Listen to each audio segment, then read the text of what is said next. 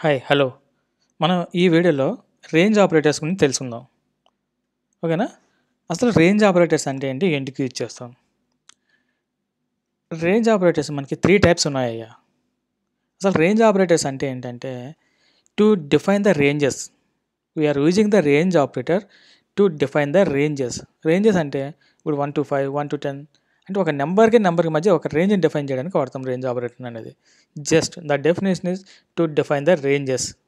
That's it only. But how many types? We have 3 types. ఏంటంటున్నాయి అవి?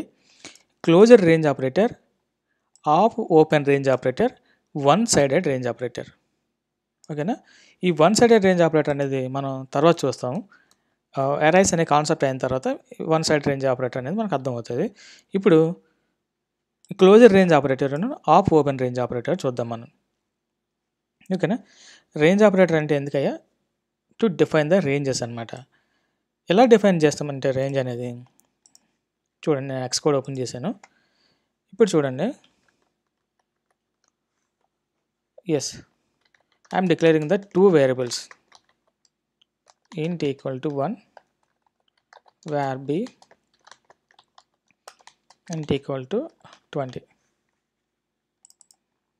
ఓకేనా? అవి పక్కన పెట్టండి, జస్ట్ డిక్లేర్ చేసుకున్నాను అంతే. అవి ఇప్పుడు యూజ్ చేయను, తర్వాత యూజ్ చేస్తాను. ఇప్పుడు చూడండి, నాకు 1 to 10 అనే రేంజెస్ కావాలయ్యా. చూడండి, 1 to 10 మధ్యలో 3 డాట్స్ పెట్టినాయా. ఇలా 3 డాట్స్ పెట్టే విధానాన్ని ఏమంటామంటే the operator is called closure range operator అంటారు. ఏమంటారయ్యా? క్లోజర్ రేంజ్ ఆపరేటర్ అంటారు. అంటే నేను 1 నుంచి 10 వరకు నేను I define the range using the closure range operator. You can call it as closure range operator. If you define 3 dot you can call it as closure range operator. ఇలాగే 1 to 10 అనే రేంజ్ని ఎలాగే ఎందుకు డిఫైన్ చేయాలి? 1 to 100 కూడా define చేసుకోవచ్చు కావాలంటే. లేదు, ఇక్కడ ఎంత ఉంది, ఏలో బి ఉంది కదా, ఏ బి ఉన్నాయి కదా, కావాలంటే you can define AB also. చూడండి, దట్స్ వాట్. ఇది అన్యూజర్ అని చెప్తుంది. జస్ట్ మనం ఏం చేసామయ్యా, రేంజ్ని డిఫైన్ చేసి వదిలేసాం మనం కదా. ఇది ఏం ఆపరేటర్ అని చెప్పాను? క్లోజర్ రేంజ్ ఆపరేటర్ అని చెప్పాను. అంటే ఏంటంటే ఇది ఎంతవరకు యూజ్ చేసుకోవచ్చు అంటే ఇప్పుడు ఏలో ఎంత ఉందయ్యా? 1 ఉంది, బిలో 20 ఉంటుంది. అంటే మనం 1 to 20 వరకు నెంబర్స్ని తీసుకోవచ్చు. అర్థమవుతుంది నేను చెప్తున్నాను. అంటే ఫస్ట్ వాల్యూ ఇన్క్లూడ్ అయి ఉంటుంది, ఫైనల్ వాల్యూ కూడా ఇన్క్లూడ్ అయి ఉంటుంది. ఇంకొక విషయం ఏంటంటే రేంజ్ ఎప్పుడు ఇది లీస్ట్ వాల్యూ ఉండాలి, అంటే లోయెస్ట్ వాల్యూ ఉండాలి, ఇది హైయర్ వాల్యూ ఉండాలి. అలా కాకుండా ఇక్కడ 100 ఇక్కడ 20 ఇచ్చాం అనుకోండి, చూడండి అది రేంజ్ ఎర్రర్ చూపిస్తుంది. చూడండి, అది క్రాష్ అయిపోయింది, ఎర్రర్ కూడా కాదు యాక్చువల్గా. ఇంకా క్లియర్గా అర్థమవుతుంది. అంటే ఏంటయ్యా, మీరు రేంజ్ ఆపరేటర్ యూజ్ చేసేటప్పుడు కంపల్సరీగా ఎలా ఉండాలయ్యా? ఫస్ట్ వాల్యూ లోయెస్ట్ వాల్యూ ఉండాలి, సెకండ్ వాల్యూ అదే ఫైనల్ వాల్యూ ఎలా ఉండాలి? హైయెస్ట్ వాల్యూ ఉండాలి. అంతేగాని ఇది హైయెస్ట్ వాల్యూ, ఇది లో వాల్యూ ఎట్టి పరిస్థితిలో ఉండకూడదు. Not only literals, we can give the మనకి వేరియబుల్స్ కానీ డైరెక్ట్గా ఎలా కూడా ఇవ్వచ్చు. 3 డాట్స్ పెడితే క్లోజర్ రేంజ్ ఆపరేటర్ అంటారు. ఇప్పుడు 1 to 10 అనేది మనం యూజ్ చేసుకోవచ్చు. 1 వాల్యూ ఇన్క్లూడ్ అయి ఉంటుంది, బి వాల్యూ 20 కూడా ఇంక్లూడ్ అయి ఉంటుంది. మనకి ఇంకో ఆపరేటర్ ఉందయ్యా, సేమ్ ఇదే యూజ్ చేసుకుంటాను ఇంకోసారి రేంజ్ని డిఫైన్ చేయడానికి. మనకి ఒక స్టార్ ప్లేస్లో లెస్ అని పెట్టాం అనుకోండి, దీన్ని ఏమంటామంటే ఆఫ్ ఓపెన్ రేంజ్ ఆపరేటర్ అంటాం. ఏమంటాం? Of open range operator. 2 dots పెట్టి లెస్ అని పెడితే ఇది క్లోజర్ రేంజ్ ఆపరేటర్. ఇది ఓకే. ఇది ఎలా వర్క్ అవుతుందంటే ఇది కూడా ఈ వాల్యూ లీస్ట్ ఉండాలి, ఇది హైయెస్ట్ వాల్యూ ఉండాలి. ఇక్కడ ఏం జరుగుతుందంటే ఇది ఫస్ట్ వాల్యూని స్టార్ట్ అవుతుంది కానీ లాస్ట్ వాల్యూని తీసుకోదు, అంటే 20ని తీసుకోదు అనమాట. అదే ఆఫ్ ఓపెన్ రేంజ్ ఆపరేటర్. నీకు ఫైనల్ వాల్యూ అవసరం లేదనుకోండి, ఈ ఆపరేటర్ వాడాలి. ఫస్ట్ నుంచి ఫైనల్ వాల్యూ వరకు ఉండాలి, కానీ ఫైనల్ వాల్యూ ఉండకూడదు అనుకుంటే ఈ ఆపరేటర్ వాడాలి. లేదు, ఫస్ట్ నుంచి ఫైనల్ వాల్యూ వరకు ఉండాలి, ఫైనల్ వాల్యూతో సహా ఉండాలి అనుకున్నారనుకోండి, ఈ ఆపరేటర్ వాడాలి. అసలు ఇది ఎక్కడ వాడతాం? ఈ రేంజెస్ ఆపరేటర్ని ఎలా వాడాలి, ఎలా డిఫైన్ చేయడం వల్ల ఏమైనా ఉపయోగం ఉందో? దీనివల్ల ఏమీ ఉపయోగం లేదు. కానీ మనం ఈ రేంజెస్ని ఎక్కడ వాడతామంటే మీకు చెప్తాను చూడండి. ఫర్ అనే లూప్లో వాడతాం మనం. మన సి ప్రోగ్రామింగ్ లాంగ్వేజ్ మనకు ఐడియా ఉంటే అక్కడ ఫర్ లూప్ ఉంటుంది. కానీ మన షిఫ్ట్ ప్రోగ్రామింగ్లోకి వచ్చేసరికి అసలు ఫర్ లూప్ అనే కాన్సెప్టే లేదనమాట మనకి. ఓకే, ఫర్ లూప్ ఉండదు, మిగతా అన్ని లూప్స్ ఉంటాయి కానీ ఫర్ లూప్ అనేది ఉండదు. లూప్స్ గురించి కూడా చూస్తాం. ఓకేనా? ఇక్కడ మనకు ఒక లూప్ ఉందా, ఆ లూప్ వచ్చి ఏమంటామంటే ఫర్ ఇన్ లూప్ అంటాం దాన్ని. ఓకేనా, 2 కీవర్డ్స్ అనమాట ఫర్ ఇన్ లూప్కి. ఇక్కడ ఫర్ తర్వాత మనం ఒక వాల్యూ, ఒక వేరియబుల్ డిక్లేర్ చేయాలి, ఏదన్నా ఒక నేమ్ అనమాట, వేరియబుల్ కానీ నేమ్ ఇది. ఓకేనా, దాని తర్వాత స్పేస్ ఇవ్వాలి, దీని తర్వాత స్పేస్ ఇవ్వాలి. ఫర్ తర్వాత ఇది కీవర్డ్, ఫర్ అనేది లూప్ రాయడానికి కీవర్డ్ ఇది. తర్వాత నీకు నచ్చిన నేమ్ ఇచ్చుకో, ఇక్కడ ఇందులోకి వాల్యూ అనేది వస్తుంది.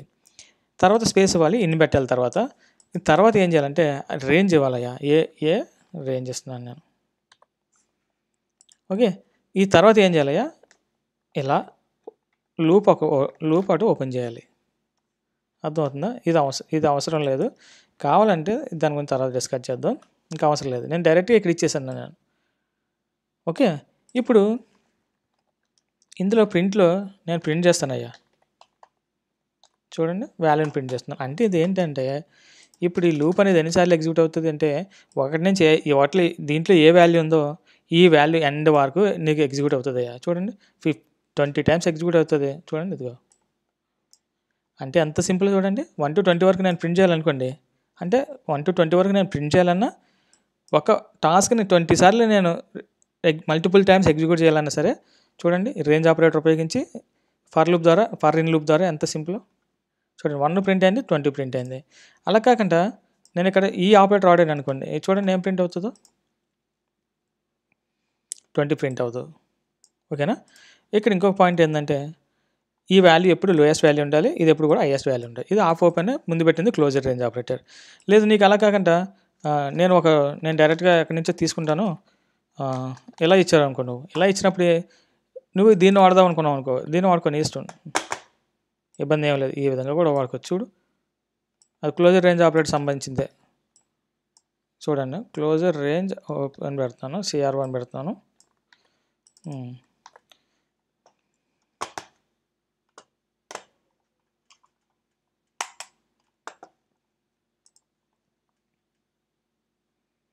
అదిగో 1 to 20 ప్రింట్ అయిందా. ఇక్కడ లెస్ దాన్ వెళ్తే ఆఫ్ ఓపెన్ అవుతుంది, అది 1 నుంచి 19 వరకు ప్రింట్ అవుతుంది, 20 ఉన్నా సరే కానీ. ఓకేనా, అంటే చూడండి ఇక్కడ ఇప్పుడు 1 నుంచి 20 వరకు ఈ లూప్ అనేది రిపీట్ అవుతుంది. ఆ వాల్యూని 1 నుంచి 2 అన్నీ ఇందులో కాపీ అవుతాయి, దాన్ని ఇక్కడ ప్రింట్ చేస్తున్నాను నేను. ఓకే, అర్థమవుతుందా నేనేం చెప్తున్నాను. నీకు అలా కాకుండా నీకు డైరెక్ట్గా ఇక్కడ ఇచ్చేద్దాం అనుకున్నావు అనుకో, 1 to 5 నువ్వు ఇలా ఇచ్చేసుకొని ఇంక ఏం అవసరం లేదు, ఇవన్నీ ఆ వేరియబుల్స్ కానీ ఏం అవసరం లేదు. చూడండి 5 టైమ్స్ ఎగ్జిక్యూట్ అవుతుంది ఇది. ఈ లూప్ అనేది 5 టైమ్స్ రిపీట్ అవుతుంది, అది 1 to 5 ప్రింట్ అవుతుంది, 5 టైమ్స్ రిపీట్ అవుతుంది అనమాట. ఫస్ట్ 1 కాపీ అవుతుంది, 2, 3, 5 అంతవరకు కాపీ అవుతుంది. ఇక్కడ ఇది పెట్టామనుకోండి, ఇది ఆఫ్ ఓపెన్ రేంజ్ ఆపరేటర్, ఇది పెడితే 1 to 4 ఎగ్జిక్యూట్ అవుతుంది. చూడండి 1 to 4. అలా కాకుండా ఇక్కడ 10 ఇచ్చామనుకోండి, ఇవ్వచ్చా? 100% ఇవ్వకూడదు. చూడండి ఏం జరుగుతుందో, అదిగో క్రాష్ అయిపోయింది, చూసారా? క్లియర్గా చెప్తుంది, can't from the range with the upper bound less than lower bound. అంటే ఏంటంటే ఇది ఆల్వేస్ లోయర్ బౌండ్ ఉండాలి, ఈ వాల్యూ వచ్చి అప్పర్ వాల్యూ ఉండాలి. ఓకేనా, మీరు డైరెక్ట్గా ఎలాగైనా రేంజ్ ఎలా డిఫైన్ చేయొచ్చు, లేకపోతే ఈ రేంజ్ని తీసుకొని ఇంకొక దాంట్లోకి అసైన్ చేసి ఎలాగైనా చేయొచ్చు, లేదంటే ఇక్కడ A to B ఇచ్చింది ఈ 1 ఎలాగన్నా చేయొచ్చు, మీ ఇష్టం, ఎన్ని రకాలుగానే చేసుకోవచ్చు, అది మీ కన్వీనియన్స్ అనమాట. ఓకేనా, ఎందుకు వాడతాం ఈ range operators? To define the ranges అనమాట. రేంజ్ని డిఫైన్ చేసి ఎక్కడ వాడతాం? రేంజ్ని డిఫైన్ చేసి వదిలేస్తే ఏం యూజ్ లేదు దానివల్ల. ఇది ఎక్కడ వాడాలంటే ఫర్ ఇన్ లూప్లో వాడాలి. ఆ ఫర్ ఇన్ లూప్ అనేది ఏంటి, it will execute multiple times until the condition is false అనమాట. కండిషన్ ఫాల్స్ అంటే ఏంటి, ఇది అయిపోయే వరకు ఎగ్జిక్యూట్ అవుతూనే ఉంటుంది, ఈ నెంబర్ నుంచి ఈ నెంబర్ వరకు వచ్చే వరకు ఎగ్జిక్యూట్ అవుతూ ఉంటుంది. ఆ నెంబర్ అనేది ఇందులో కాపీ అవుతుంది అనమాట. ఆ నెంబర్ని ప్రింట్ చేస్తున్నాను నేను ఆ నెంబర్ని ప్రింట్ చేయకుండా నేను ప్రింట్ అయిన స్టేట్మెంట్ని ఎగ్జిక్యూట్ చేయాలనుకుంటున్నాను. ఎక్స్ కోడ్ అని నేను ఒక 20 టైమ్స్ ప్రింట్ చేయాలనుకుంటున్నాను, 19 టైమ్స్. చూడండి ఏమైంది, ఎక్స్ కోడ్ 19 టైమ్స్ ప్రింట్ అయింది. అంటే మీనింగ్ ఏంటి, నేను వాల్యూని తీసుకొచ్చి ఇందాక ప్రింట్ చేశాను అంతే. నీకు కావాలంటే మనం వాల్యూని ప్రింట్ చేయం, కావాల్సినప్పుడు ప్రింట్ చేసుకుంటాం. కానీ నాకు ఈ లూప్ అనేది నాకు 19 టైమ్స్ ఎగ్జిక్యూట్ అవ్వాలంటే ఈ ఆపరేటర్ వాడాలి. 20 టైమ్స్ 20 టైమ్స్ రిపీట్ అవ్వాలంటే డాట్ పెట్టాలి. నీకు ఇప్పుడు ఎక్స్ కోడ్ని రాసుకుంటాను, లేదా ఇంకొక సినారియో రాసుకుంటాను, నాకు నచ్చిన కోడ్ రాసుకుంటాను. ఇక్కడ మీరు అబ్జర్వ్ చేసినట్లయితే చూడండి, ఇక్కడ ఈ వాల్యూ నీకు అవసరం లేదనుకోండి, ఇక్కడ నువ్వు ఈ లూప్లో యూజ్ చేసుకోవాలి, దీన్ని తీసుకొచ్చి ఇక్కడ బయట ప్రింట్ చేస్తానంటే కుదరదు. చూడండి అప్పుడు దాన్ని బయట ప్రింట్ చేస్తాను, అది ఏం చెప్తుందో వాల్యూని. చాలా ఇంపార్టెంట్ పాయింట్ అది. అదిగో ఏంటిది దీనికి అర్థం కాదు. ఇది ఇది ఎంతవరకును ఈ ఈ ఈ స్కోప్‌లో మాత్రమే వాడాలి దాన్ని. దీన్ని ఇక్కడ వాడలేవు. నువ్వు ఇక్కడ డిక్లేర్ చేసింది ఎక్కడైనా వాడుకో. ఏబీని వాడుకోవచ్చు కావాలంటే చూడు. ఏబీని ప్రింట్ చేసుకో. అదిగో ఏబీని ఎక్కడైనా వాడుకోవచ్చు. ఎందుకంటే ఇది బయట డిక్లేర్ చేసేవి ఇదంతా. కానీ ఇది మాత్రం ఇన్సైడ్ ఈ లూప్‌లో మాత్రమే వాడుకోగలవు. నేను ఒక ప్రింట్ స్టేట్మెంట్లో ఎక్స్ కోడ్ని ప్రింట్ చేస్తున్నాను. నాకు ఈ వాల్యూ అవసరం లేదు నాకు అసలు. ఎందుకంటే వాల్యూని యూజ్ చేసుకోవాలని అవసరం నాకు ఎప్పుడూ రాదనుకోండి. అప్పుడు ఏం చేయాలంటే ఆ వాల్యూని దాన్ని ఇగ్నోర్ చేయడానికి జస్ట్ అండర్ స్కోర్ పెడితే అది ఇగ్నోర్ అయిపోతుంది. కానీ ఇది 20 టైమ్స్ ఎగ్జిక్యూట్ అయిపోతుంది మామూలుగా, అందులో డౌటే లేదు. అదిగో అర్థమవుతుందా? దట్స్ వాట్ అనమాట. నాకు ఈ వాల్యూ అవసరం లేనప్పుడు ఏం చేయాలి? అండర్ స్కోర్ అనేది ఉపయోగించాలి. అండర్ స్కోర్ ఏం చేస్తుందంటే ఇగ్నోర్ చేస్తుంది అనమాట. లేదు నాకు వాల్యూ కావాలి, నేను విఐఎల్ ఇచ్చాను, నాకు వాల్యూ కావాలంటే ఎక్స్పోర్ట్తో పాటు నాకు ఎన్నిసార్లు ప్రింట్ అయిందో నేను తెలుసుకోవాలనుకుంటున్నాను. ఇలా స్ట్రింగ్ ఇంటర్పోలేషన్ ఇచ్చి ఇచ్చుకో, కావాలంటే నీ ఇష్టం వచ్చినట్టు రాసుకోయ్యా. అదిగో 20 టైమ్స్ మామూలుగా ఏని ప్రింట్ చేసాను, కావాలంటే ఉంచి అదే ఇది డిలీట్ చేసే. అర్థమవుతుంది ఏం చెప్తున్నాను ఇదంతా? అదనమాట. నువ్వు ఎలా వేరియబుల్స్ ద్వారా డిఫైన్ చేయొచ్చు, డైరెక్ట్గా ఇంటీజర్ లిటరల్ ఇచ్చి కూడా నువ్వు డిఫైన్ చేయొచ్చు. ఓకేనా?